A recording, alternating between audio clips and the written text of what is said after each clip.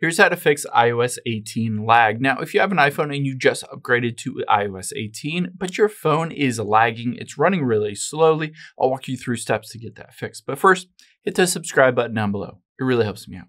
Thanks, guys.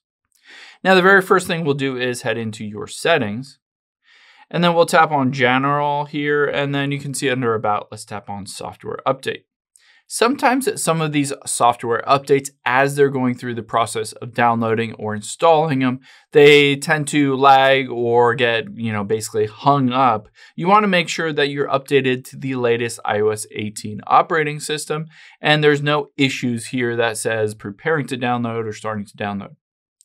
Now, the next thing we'll do is head into the App Store.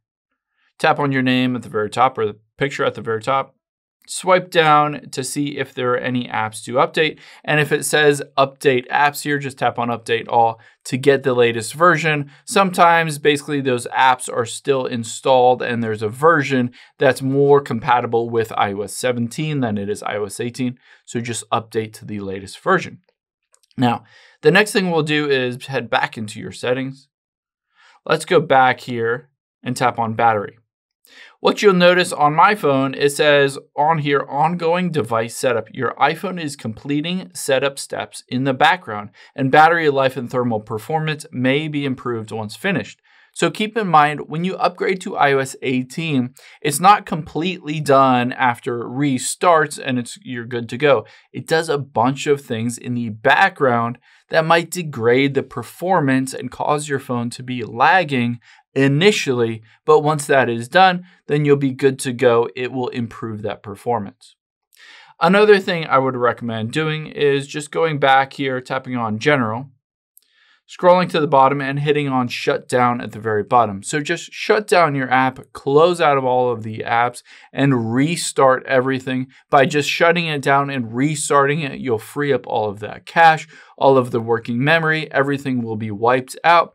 And then it will just restart a fresh new copy of iOS 18. And then at that point, it should be working a lot better. Keep in mind, sometimes when you just install iOS operating systems that are brand new, there are some bugs or lags or glitches in it.